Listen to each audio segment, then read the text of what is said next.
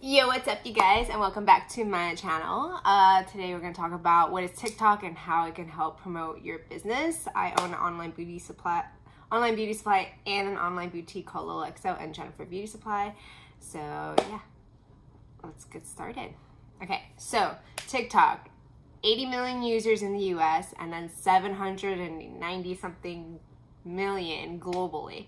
So you can get a lot of views. You just gotta get on there. Basically, it's Vine 2.0. It's like a lip syncing comedy, whatever app. Like, it's everything. So Vine 2.0 is what I like to call it. Okay, and then suddenly you're just seeing a whole bunch of celebrities joining TikTok now. So it is gaining traction now. So once celebrities start getting on it, that's when you know it's like, all right, you should really consider getting onto that.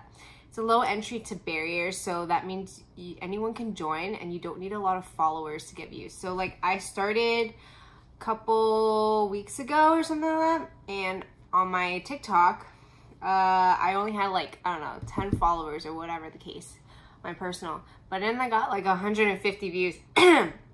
So like, you don't need a lot of followers to get views, you know what I mean? So I can just show you mine and show you what I'm talking about. Okay, so this is like my personal one, right? And then I have 148 views on this one. I don't know if you can see it. Can you see it? Okay, it says 148. So yeah, and then you can basically, to get a lot of exposure, you can join challenges and trends that are going on. Like I think one everyone saw was the J-Lo and Alex Rodriguez were doing flip the switch. So it's really easy. People just swap outfits and stuff. So I think it's really cute. So especially if you have an online boutique, you can definitely like use a significant partner or whoever, and then just switch. It's basically so it helps you show off your products. Okay, you can advertise, getting massive organic reach. Now that Instagram is charging a whole lot for not a lot of exposure, if you know what I mean. Okay, so it also allows you and your business to be authentic. So like, you can't hide anymore. You just have to just be yourself, you know? And I mean, like I said, the challenges help bring out your personality and what your brand is all about and stuff. So yeah. Also, a lot of Gen Z is on the app. So that's like ages like 7 to 22 at this point. They have $143 billion purchasing power, making them 40% makeup of the consumers.